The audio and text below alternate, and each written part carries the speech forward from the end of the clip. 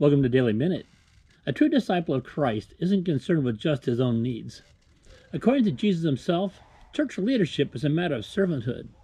Yes, leaders must make decisions that affect everyone, but he does so out of a heart that watches out for those under his care. Let's take a look at an example of this in Philippians chapter 4 and verse 3. And I urge you also, true companion, help these women who labored with me in the gospel, with Clement also, and the rest of my fellow workers, whose names are in the book of life. In ourselves alone, none of us has the authority to do the work of God. We lack physical, mental, and spiritual abilities on our own to accomplish the task. This is because Christianity is a team experience, not an individual one. There are times when we need to seek help, while at other times encourage someone to help another person. We must see ourselves as one body in the Lord. Let's pray. I want to thank you for the day that you've given to us. I want to thank you for making us one body in you.